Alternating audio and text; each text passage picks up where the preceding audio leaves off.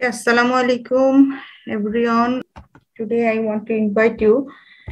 আমাদের আজকের টপিকসটা হচ্ছে বিহেভিয়ারাল মেডিসিন আর সাইকিয়াট্রি হিসেবে আরসিপিসিএইচ সাইটে লেখা আছে। এটাকে আমরা শুধু অনেক সময় বলি যে সাইকিয়াট্রি, ওকে, কিন্তু ওনারা মানে আরসিপিসিএইচ সাইটে ওটাকে বিহেভিয়ার মেডিসিন বলা হয়। আচ্ছা, তো ওইটাকে মেন্টাল ডিসঅর্ডার হিসেবে বলা যায়, বাট এখন আর মেন্টাল ডিসঅর্ডার বলে না। সো আমাদের উদ্দেশ্য হচ্ছে এমআরসিপিসিএইচ এক্সাম। এমআরসিপিসিএইচ এক্সামের পার্ট 1 এর সিলেবাসের আলোকে আমি আলোচনা করব foundation of practice and theory and science. Okay, so এটা আসলে কি কি কভার করবে এখানে যেমন লেখা আছে যে সিলেবাসটা কি আরসিপিসিএইচ এর সাইট থেকে, এবং বিহেভিয়ারাল ডিসঅর্ডার থেকে আমাদেরকে মেইনলি পড়তে হবে এডিএইচডি, এএসডি যেটা হচ্ছে অটিজম স্পেকট্রাম ডিসঅর্ডার, আর হচ্ছে যে DSD, odd, eating disorder, depression, depressive disorder, oppositional defiant disorder, conduct disorder, ওকে, CD conduct disorder, oppositional defiant disorder, depressive disorder. ওকে, এগুলো আসলে খুব ইম্পর্টেন্ট। আমি বলবো যে অ্যাকচুয়ালি আমরা যদি বলি যে আমাদের আশপাশে পিডিয়াট্রিক এজ গ্রুপের জন্য এই ডিজিজ গুলো খুব important, as well as exam পারপাসে এটা ইম্পর্টেন্ট। আজকে কিন্তু মানে আজকে ডেট ছিল যে অনলাইন এক্সামের জন্য যারা বুকিং দিয়েছেন, তো অল্প সময়ের মধ্যেই বুকিং কমপ্লিট হয়ে গেছে, খুবই অল্প সময়ের মধ্যে। সো এখন খুব এক্সাম মানে জিনিসটা এরকম হয়ে গেছে যে এক্সাম দেওয়াটার চেয়ে এখন বুক মানে সিট বুক করতে পারাটাও এখন একটা ব্যাপার হয়ে গিয়েছে আর কি। সবাইকে কংগ্রাচুলেশন দিচ্ছি যে যারা যারা বুক করতে পেরেছে। সো প্রথমে আসি attention deficit hyper activity disorder. এগুলো প্রত্যেকটা টপিকসই আসলে অনেক বিস্তারিত আলোচনার বিষয় আছে, যেহেতু আজকে আমার হাতে টাইম কম, দ্যাট মিনস আমি এখানে ম্যাক্সিমাম 45 মিনিটস টাইম দিতে পারবো। সো আমি খুব প্রত্যেকটা জিনিসই সংক্ষেপে বলবো। So attention deficit hyper activity ডিসঅর্ডারটা কি? এটা আসলে হাইপার অ্যাক্টিভিটি, ইম্পালসিভিটি এবং ইনঅ্যাটেনশন, এই তিনটা ওয়ার্ডকে মনে রাখতে হবে, কারণ এক্সামে এখান থেকে কোশ্চেন আসে এভাবেই। What is hyper activity, what is impulse, মানে আমি এখানে যদি বলি lack of concentration and ইম্পালসিভিটি in attention, তাহলে ক্রাইটেরিয়া ফুলফিল হবে না। তাহলে ক্রাইটেরিয়া ফুলফিল হওয়ার জন্য আমাদের লাগবে হচ্ছে hyper activity, impulsivity in attention. Okay, দেন কিছু রিস্ক ফ্যাক্টর থাকতে পারে এটার সাথে অ্যাসোসিয়েটেড। আমরা জানি যে প্রিটার্ম, লো বার্থ ওয়েট, বেবিদের এটা হতে পারে, কিছু ড্রাগস এর জন্য হতে পারে, মা যদি ডিউরিং প্রেগনেন্সিতে পেয়ে থাকে, কিছু ডিজিজের সাথে অ্যাসোসিয়েটেড লাইক নিউরোফাইব্রোমাটোসিস। ওকে, এবং কারো যদি ফ্যামিলি হিস্ট্রি থাকে, যে এডিএইচডির ফ্যামিলি হিস্ট্রি আছে, তাদের ক্ষেত্রে এটা হওয়ার চান্স থাকে। সে যদি আগে থেকে সাইকোসোশিয়ালি ডিপ্রাইভড হয় এরকম ক্ষেত্রে।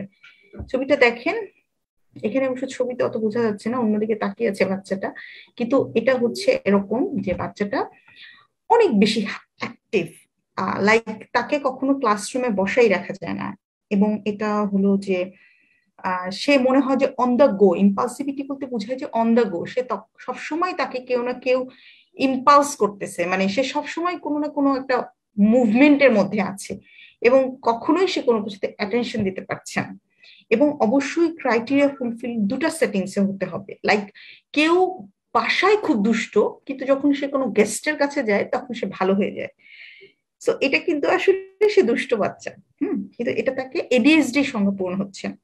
সো আসলে এডিএইচডি বলতে মানে আমরা যদি মনে করি যে একটা দুষ্ট বাচ্চা, না, দুষ্ট বাচ্চারা দুষ্টুমি করবে এটাই স্বাভাবিক, কিন্তু আমাদেরকে মনে রাখতে হবে যে একটা ক্রাইটেরিয়া আছে যেগুলো পূরণ করতে হবে, যেটা হাইপার অ্যাক্টিভিটি, ইম্পালসিভিটি, ইনঅ্যাটেনশন। বাট এমআরসিপিসিএইচ এক্সামে কখনো আপনাকে কি কি ক্রাইটেরিয়া, এর মধ্যে কি কি ক্রাইটেরিয়া আছে এবং থিওরিটিক্যাল কোশ্চেন হবে না, তারা আপনাকে একটা সিনারিও দিবে, যেই সিনারিও দিয়ে আপনাকে বুঝতে হবে দিস ইজ এডিএইচডি। বাট এক্সামে এরকম আসছে যে মানে কোন কোন তিনটা component included for ADHD. So আমাদের এই লাল চিহ্নিত যে শব্দগুলো এটা মনে রাখতে হবে। আচ্ছা, তারপরে হচ্ছে আম কি কি কজে হয় এটা একটু জানা, এবং দুইটা সেটিংসে হয় এটা মনে রাখতে হবে, এবং এটা 10 উইকস হতে হবে। কোন একটা বাচ্চা হঠাৎ করে তার কোন একটা ডিপ্রাইভেশনের পরে সে হয়তো মানে তার এইগুলো দেখা যাচ্ছে, সেটা আবার গ্র্যাজুয়ালি তার ভালো হয়ে গেল, এরকম হলে কিন্তু হলো না। তাহলে 10 উইকস কমপ্লিট হইতে হবে। এখন যখন আমাকে এ ধরনের কোন একটা বাচ্চা পাবো, তাহলে আমি আসলে কি ধরনের অ্যাপ্রোচ হবে আমার, আমি আসলে ইউকে পার্সপেক্টিভ থেকে কি করতে পারি। আচ্ছা, আরেকটা ইম্পর্টেন্ট কথা যে এটা কিন্তু আপনাকে মডারেটলি ইম্পেয়ার্ড করতে হবে, অ্যাটলিস্ট তার লাইফস্টাইলকে মডারেটলি ইম্পেয়ার করবে। লাইক সে এত করছে, তার মানে সে তার এডুকেশন হচ্ছে সে প্রোগ্রেস করতে পারতেছে না, হ্যাঁ, এটা হতে পারে সিভিয়ারলি ইম্পেয়ার, হতে পারে মডারেটলি ইম্পেয়ার। সো এমন যদি হয় যে কেউ সবকিছুই করছে, ইম্পালসিভিটি, ইনঅ্যাটেনশন, এগুলো সবই আছে, বাট তার আমরা বলতে পারি যে সে আসলে কিন্তু তার সবকিছু লাইক তার সবকিছু আসলে ইম্পেয়ার্ড হচ্ছে না, ওকে। তো এখানে বলছে যে মডারেটলি ইম্পেয়ার্ড হইতে হবে। তো এগুলো আমরা কি করতে পারি, এই ধরনের একটা সাসপেক্টেড বাচ্চাকে আমাদেরকে রেফার করতে হবে। কাদের কাছে রেফার করতে পারবো? Child psychiatrist, paediatrician, ADHD specialist, অথবা ক্যাম্পস। এখন ক্যাম্পস কি? Child and adolescent mental health service. এই মেন্টাল হেলথের মধ্যে, মেন্টাল হেলথের সাথে রিলেটেড যারা চাইল্ড এবং অ্যাডোলেসেন্স, নট অ্যাডাল্ট, 18 ইয়ার্স এর নিচে, তাদেরকে হচ্ছে আমরা বলছি যে তাদেরকে আমি হচ্ছে কি করব, এই ক্যাম্পসের আন্ডারে চলে যাবে। কিন্তু আমি একটা বাচ্চাকে কিন্তু প্রথমেই হচ্ছে সাধারণত আমরা এই child and mental health, adolescent mental health সার্ভিসের কাছে পাঠাই না, হ্যাঁ। চাইল্ড সাইকিয়াট্রিস্ট, চাইল্ড পিডিয়াট্রিশিয়ান, মানে ইম্পেয়ারমেন্টের উপর ভিত্তি করে। আমরা এটা একটু পরে আমি আর একটু ডিটেলস বলতে চেষ্টা করব। তো এখন আসি children under 18 years, sorry, children under 5 years, এরকম ক্ষেত্রে কি করব? অফার যদি এরকম একটা এডিএইচডি বাচ্চা আমি পাই যেটা আন্ডার 5 ইয়ার্স, তাহলে ADHD focused group parent training programme আমি অফার করব। Offer an ADHD focused group parent training programme. ঠিক আছে, এটা একটু মনে রাখতে হবে। তাহলে ছোট বাচ্চাদের কিন্তু আগেই কোনো একটা ট্রেনিং প্রোগ্রাম আমাদের কখনই লাগবে না যে এখানে কি কি শেখানো হয়, কিভাবে ট্রেনিং দেওয়া হয়। আমাদের এটুকু জানতে হবে যে কখন আমরা পেশেন্টকে কোথায় পাঠাবো। With ADHD as a first line treatment, children and young people aged 5 years and over offer parents and first group parent training program, আর একটা হচ্ছে group based ADHD focus support. আচ্ছা, সো দুইটা কিন্তু দুই রকম, তাহলে আমাদের কোশ্চেনে ওভাবে আমাদেরকে বলতে হবে। আচ্ছা, আর হচ্ছে যে শেষে যদি এমন হয় যে কোনো বাচ্চার ক্ষেত্রে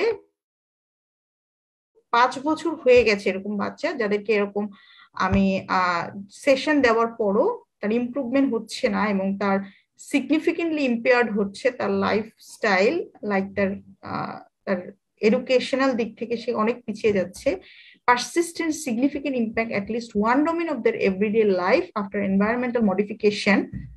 So above অ্যাপ্রোচ নেওয়ার পরে যদি ঠিক না হয়, তাহলে কগনিটিভ বিহেভিয়ার থেরাপিতে আমরা যেতে পারি। Okay, so cognitive behavior therapy for young people with ADHD who have benefited from medication, but whose symptoms continue to have significant impact on at least one domain of their everyday life, addressing the following areas. So cognitive behavior therapy কখন? Medication, যারা benefited হয়েছে medication থেকে কিন্তু কিছু symptom রয়ে যাচ্ছে everyday লাইফে, তাদের ক্ষেত্রে আমি কগনিটিভ বিহেভিয়ার থেরাপিতে যাব। ঠিক আছে, প্রত্যেকটা কিন্তু আলাদা আলাদা, এগুলোই আমাদেরকে জানতে হবে যে কখন কোন জায়গায় আমি পেশেন্টকে পাঠাতে পারবো। এডিএইচডির জন্য আলাদা ক্লিনিক আছে ওদের। তবে একটা জিনিস বলি, একটা সবসময় আমাদের একটা ছিল যে পেশেন্টদেরকে হয়তো আমাদেরকে আর্টিফিশিয়াল কালার অ্যাভয়েড করতে হবে, কোনো ফুড অ্যাভয়েড করতে হবে, কিন্তু এ ধরনের কোনো অ্যাডভাইস দেওয়া যাবে না আনটিল নিউট্রিশনিস্ট তাকে অ্যাডভাইস করবে। এটা যদি এরকম কেউ কমপ্লেইন করে যে কোনো একটা ফুডসের পরেই বাচ্চা হাইপার অ্যাক্টিভ হয়ে যায়, সেক্ষেত্রে ওরকম নিউট্রিশনিস্টের কাছে রেফার করা যায়। নিউট্রিশনিস্ট স্পেশাল কোনো স্পেশাল তার মেজার নেবে। আমরা আর্টিফিশিয়াল কালারিং, অ্যাডিটিভস এগুলো ইলিমিনেশন করতে পারবো না, যেটা জেনারেলি ট্রিটমেন্টের জন্য করা হয়, কিন্তু এটা প্রুভড না। আচ্ছা, 3 main drugs of choice R ADHD আর মিথাইলফেনিডেট, অ্যাটোমোক্সিলিন, ডাইক্সামফিটামাইন। তার মধ্যে মিথাইলফেনিডেট সম্পর্কে জানতে হবে। এবং এখানে খুব একটা ইম্পর্টেন্ট কথা হচ্ছে মিথাইলফেনিডেট হচ্ছে ডোপামিন রিঅ্যাপটেক ইনহিবিটর। এবং এটা শুরু করার আগে আমাকে কিছু জিনিস দেখতে হবে, সেটা wait, height, baseline, pulse and blood pressure. এই কথা কিন্তু অনেকবার আসছে পরীক্ষায়, খুবই ইম্পর্টেন্ট যে এটা কি ধরনের ড্রাগ এবং এটা করার সময় আমার কি মেজার নিতে হবে। এবং ইসিজিও করা লাগবে যদি কারো প্রলং কিউটি ইন্টারভাল থাকে, যেটা ইসিজি দিয়ে ডায়াগনোসিস করে, তাহলে এটা হচ্ছে অ্যাগ্রাভেট করতে পারে। সো এটা আমার দেখে নিতে হবে। এখন হচ্ছে কি কি কমন কোমরবিডিটিস হতে পারে, লাইক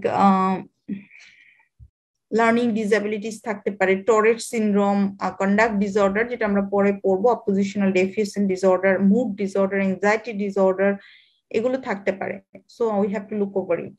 তারপরে আমি আসি হচ্ছে রেফারেল, যেটা বলেছিলাম যে কোনো একটা পেশেন্টের যদি ইয়াং চিলড্রেন এরকম হয় যেটা অ্যাসোসিয়েটেড সিভিয়ার ইম্পেয়ারমেন্ট, রেফারেল তাহলে সেকেন্ডারি কেয়ারে দিতে হবে।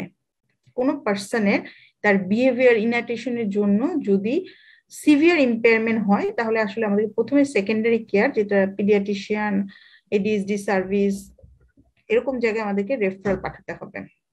এটা হচ্ছে according to guideline. Primary care, যেটা এডিএইচডি গাইডলাইন আছে আলাদা, নাইসের এডিএইচডি গাইডলাইন আছে, according to the nice guideline ADHD. Primary care practitioner should not make the initial diagnosis, start medication in children and young people with suspected ADHD. Okay, ADHD কিন্তু ইয়াংদেরও হয়, এবং এটা হচ্ছে যে more common in the paediatric age group. Young বলতে অ্যাডাল্টে আর কি, young অ্যাডাল্টেও হতে পারে আর কি। তো এরকম একটা বাচ্চার ক্ষেত্রে, সাসপেক্টেড ADHD এর ক্ষেত্রে, start medication in children young people suspected ADHD ক্ষেত্রে আমরা শুধুমাত্র ডায়াগনোসিসটা, আমাকে ইনিশিয়াল ডায়াগনোসিসের জন্য আসলে আমাদেরকে রেফার করতে হবে স্টার্ট মেডিকেশনের জন্য। তো একটা আমরা উদাহরণ দেখি।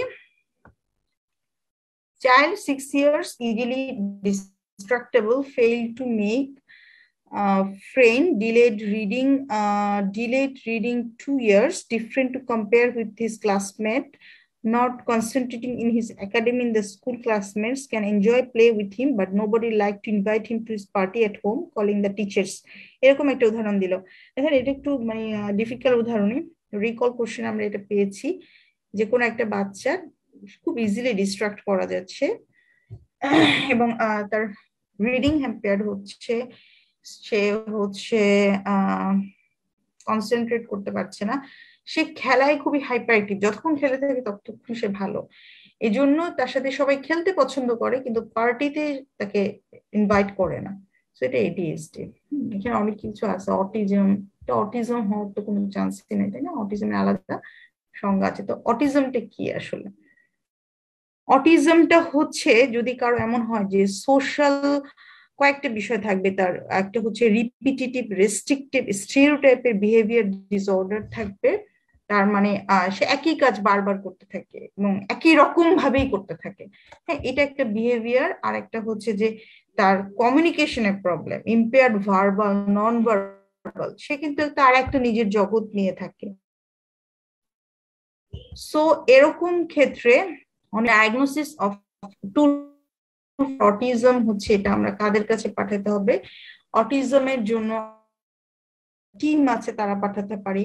তার অনেক সময় হয় যে তার হয়, তখন দেখা যায় যে ওরা কিন্তু ডায়াগনোসিস করতে পারে, ল্যাঙ্গুয়েজ থেরাপি, বিহেভিয়ারাল থেরাপি, এরকম যখন।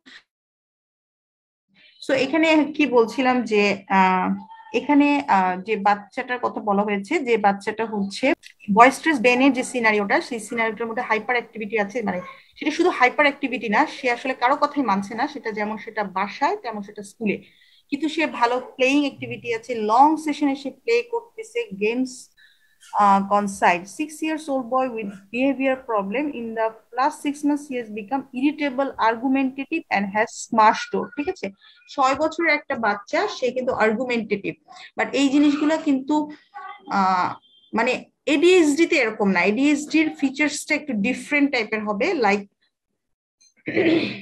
এডিএইচডি তে ইনঅ্যাটেনশন থাকবে, তার সাথে ইম্পালসিভিটি থাকবে, হাইপার অ্যাক্টিভিটি থাকবে। সো এরকম ক্ষেত্রে মোস্ট লাইকলি ডায়াগনোসিস হচ্ছে ADHD. Which one of the following is the most appropriate first investigation? এরকম যদি হয় যে এডিএইচডি আমরা অপোজিশনাল ডেফিয়েন্ট ডিসঅর্ডার, এরকম একটা বয়সের বাচ্চা, যে এরকম ক্ষেত্রে আমার প্যারেন্টাল ট্রেনিং দিতে হবে। প্রথম প্যারেন্ট তাকে ট্রেনিং এর মাধ্যমে ইমপ্রুভ করতে চেষ্টা করবে, কিন্তু পরবর্তীতে আরেকটা সিনারিও বলা হয়েছে যে যেই সময় বাচ্চাটা অবস্থা আরো খারাপ হয়ে গিয়েছে এবং তখন তাকে লাইক এক্সপ্লয়েটেড হয়ে গিয়েছে, বাচ্চাটা ডিটোরিয়েট হয়েছে, স্কুল থেকে এক্সক্লুড করা হয়েছে, seat yes set fire to the local park, হ্যাঁ, সে আগুন লাগাই দিচ্ছে। সো এটা কি? এটা হলো কন্ডাক্ট ডিসঅর্ডার, এবং এই ক্ষেত্রে তাকে পরবর্তীতে child and adolescent mental health সার্ভিসে পাঠানো হয়েছে। এটা কে এই জিনিসটা দেখবে? Child behaviour councillor, play therapist, psychiatrist, কে দেখবে? সাইকিয়াট্রিস্ট হচ্ছে এই কন্ডাক্ট ডিসঅর্ডারের বাচ্চাটাকে ম্যানেজ করবেন। এটা খুবই important for the exam. So conduct ডিসঅর্ডারটা হচ্ছে একটা অ্যান্টি সোশ্যাল বিহেভিয়ার।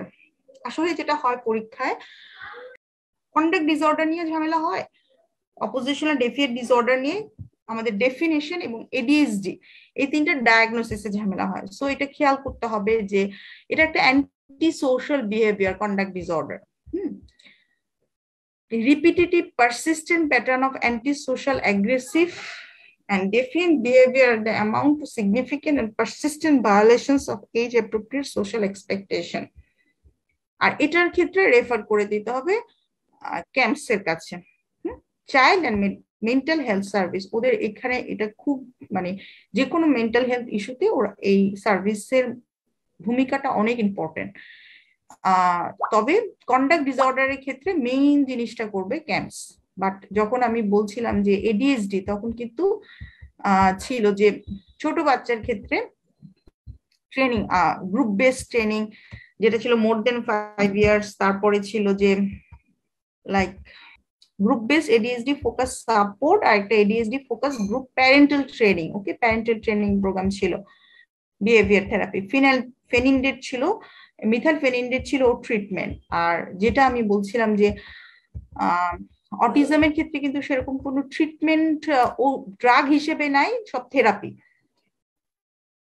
আচ্ছা, তারপরে বলেছি যে অপোজিশনাল ডেফিয়েন্ট ডিসঅর্ডার, সেটার জন্য প্যারেন্টাল ট্রেনিং ফার্স্ট, এবং এটা হলো যে লাইক কিছু প্রিসিপিটিং ফ্যাক্টর থেকে হতে পারে, যেটা হচ্ছে কি কথা শুনছেন না,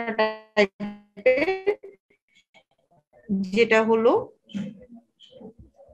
নর্মালি কখন হয় ছোট। এখন আরেকটা এখানে ব্যাপার আছে, সেটা হচ্ছে developmental coordination disorder.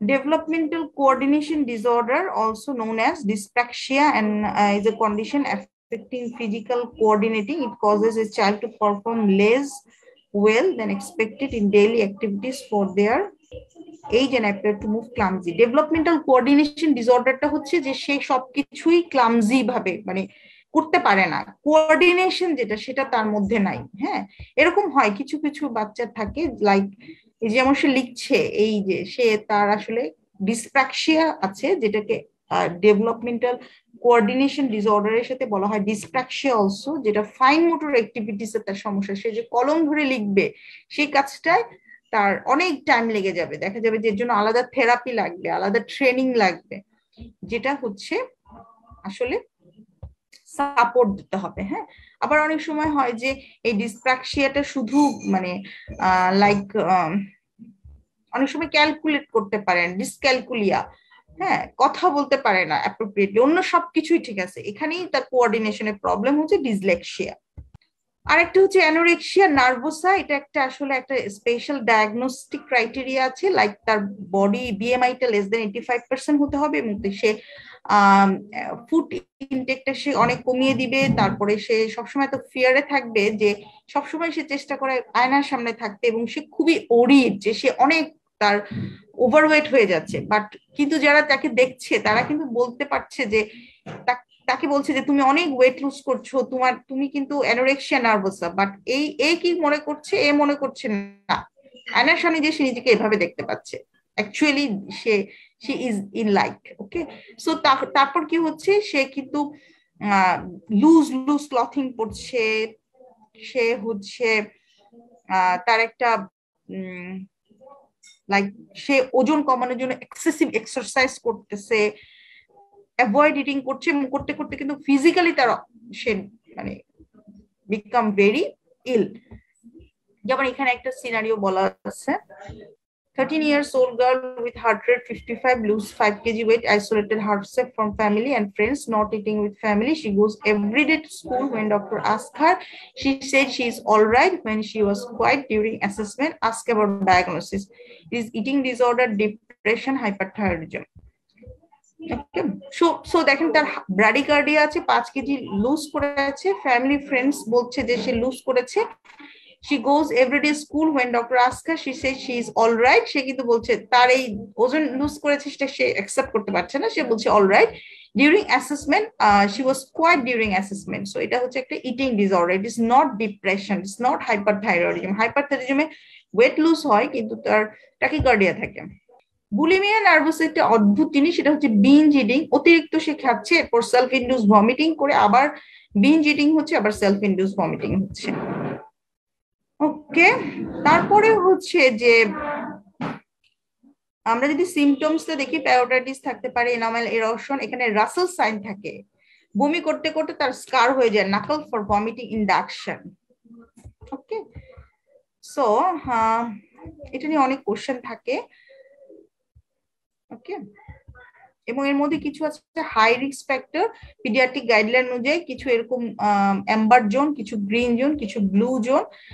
High risk factor থাকলে তাকে অবশ্যই হসপিটালাইজড করতে হবে এবং তাকে হোম ট্রিটমেন্ট দেওয়া যাবে না। আচ্ছা, সো আমাদের কাছে বাচ্চাগুলো আসতে পারে নাইটমেয়ার বা স্লিপ টেরর নিয়ে। What is nightmare, what is slip terror? Nightmare হচ্ছে দুঃস্বপ্ন দেখা, স্লিপ টেরর হচ্ছে ঘুমের মধ্যে এটা হয়। স্লিপের একটা স্টেজ আছে, নন আরইএম স্লিপ, এই সময় এটা হয় ফার্স্ট থার্ড অফ নাইটে। ভার্বালাইজেশন ইউজুয়ালি প্রেজেন্ট, এই সময় সে দেখা যাবে যে physiological arousal, heart rate, sweating etcetera, excessive motor activity, difficult to arouse and আনরেসপন্সিভ environment, limited no memory, somewhere usually rapid return to sleep. Okay, but nightmare হচ্ছে সে একটা দুঃস্বপ্ন, সে রাতের মধ্যে দেখে কিন্তু ওই সময় সে ঘুম তার ভেঙে যায় না। এটা মিড টু লেট নাইটে হতে পারে, ডিউরিং আরইএম স্লিপ, নন আরইএম স্লিপে না। এবং এটা হচ্ছে reluctant to return to sleep. ওকে, সে কিন্তু এই সময় ঘুম থেকে উঠে কিন্তু সে এটা মেমোরি অনেক সময় থাকে না। আরেকটা হচ্ছে মেজর ডিপ্রেসিভ ডিসঅর্ডার নিয়ে আসতে পারে আমাদের কাছে, সে সময় বাচ্চাগুলো অনেক ডিপ্রেস থাকবে, ইরিটেবল থাকতে পারে, গ্র্যাম্পি থাকতে পারে, not being interested in things they use to enjoy, feeling tired, exhausted. এই সময় তার কোনো সাপোর্ট লাগবে না, তাকে হেল্প করলেই হলো। But watchful waiting, within 2 weeks তার watchful waiting. Antidepressant medication should not be used for the initial treatment of children and young people with mild depression. ওকে, কিন্তু যদি প্রয়োজন হয় তাহলে আমরা হয়তো বা কি কি ট্রিটমেন্ট দিতে পারি তাকে, কিন্তু সেক্ষেত্রে মেজর ডিপ্রেসিভ ডিসঅর্ডার হয়ে গেলে তখন হচ্ছে কগনিটিভ বিহেভিয়ার থেরাপি দিতে হয়। তারপরে হচ্ছে যেখানে যে ট্রিটমেন্ট গুলোর কথা বলা আছে, হ্যাঁ, লাইক গ্রুপ নন directive supportive therapy, interpersonal psychotherapy, এবং অ্যাট লাস্ট ড্রাগস ট্রিটমেন্টও লাগতে পারে। সো এগুলোর আরো এক্সপ্লানেশন আছে, এগুলো নিয়ে অনেক কোশ্চেন আসছে। একটা হচ্ছে ক্রনিক ফ্যাটিক সিনড্রোম, এটা long term illness with a wide range of symptoms. The most common symptom is extreme tiredness. ওকে, এবং এটার সাথে হচ্ছে দেখা যায় যে পেশেন্টের স্লিপ প্রবলেমস থাকতে পারে, মাসল জয়েন্ট পেন, হেডেক, সোর থ্রোট, সোর গ্ল্যান্ডস, এগুলো থাকতে পারে। তার সাথে সে এক্সট্রিমলি টায়ার্ড, ইভেন সে বিছানা থেকেই নামে না, হ্যাঁ, এরকম প্রবলেমই আসতে পারে। সো এগুলোর ক্ষেত্রে হচ্ছে cognitive behaviour therapy, exercise programme দিতে হবে, মানে এরকম হলে তাকে exercise, graded exercise programme, কুপিং up করতে হবে, medicine to control pain, nausea, slip problem. আরেকটা হচ্ছে পোস্ট ট্রমাটিক স্ট্রেস ডিসঅর্ডার, যেটা হচ্ছে সাইকিয়াট্রিক ডিসঅর্ডার। পিপলস দেখা যায় এক্সপিরিয়েন্স উইটনেস এ traumatic event, just like natural event, serious accident, terrorist act, rape, এরকম করার পরে পোস্ট ট্রমাটিক স্ট্রেস ডিসঅর্ডার হয়, যেটা হচ্ছে ইন্ডিভিজুয়াল ট্রমা ফোকাস সিবিটি লাগে, age 5 to 6 years with a diagnosis of PTSD, trauma focus support লাগবে। ওকে, আর হচ্ছে যে অনেক সময় কগনিটিভ বিহেভিয়ার থেরাপি লাগে 7 to 17 years A. Okay, so cognitive behaviour therapy আসলে অনেক কাজে ইউজ করা হয়, লাইক আমরা অ্যানোরেক্সিয়া নার্ভাসা দেখলাম, post traumatic stress disorder, bipolar disorder, eating disorder তো বলেইছি, সাইকোসিস, সিজোফ্রেনিয়া, ইভেন কন্ডাক্ট ডিসঅর্ডার। তবে নট মেন্টালি ডিসঅর্ডার মধ্যে irritable bowel syndrome, chronic fatigue syndrome, ফাইব্রোমায়ালজিয়াতে use করা হয়। টরেট সিনড্রোমটা হচ্ছে খুব মজার একটা, দেখেন ছবিতে বাচ্চাটা কেমন করে রয়েছে মুখটাকে।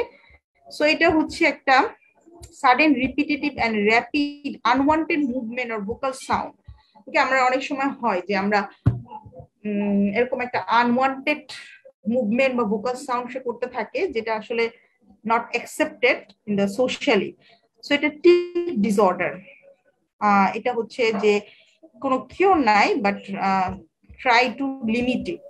Okay, so psychiatric disorder is not small things. এটা হচ্ছে যে ট্রিটমেন্ট করাটাও ইম্পর্টেন্ট, এবং এরকম ডিসঅর্ডার কিন্তু আমাদের আশেপাশে অনেকেরই থাকতে পারে, যেখান থেকে আসলে এরকম psychotherapy plus cognitive behaviour therapy, এ ধরনের বিহেভিয়ার থেরাপি দিলে এটা ইমপ্রুভ করা সম্ভব, এবং এক্সামের জন্য এটা খুবই ইম্পর্টেন্ট আসলে। আপনাদের কোনো কোয়েরি থাকলে জিজ্ঞেস করতে পারেন এখানে। So thank you.